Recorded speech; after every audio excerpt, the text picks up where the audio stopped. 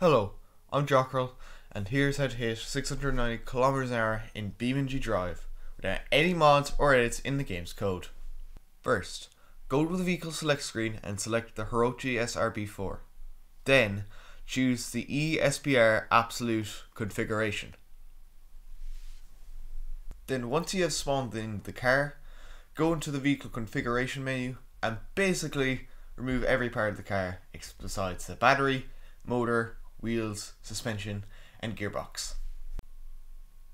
Then go into the tuning and set both the drive axles all the way to the left.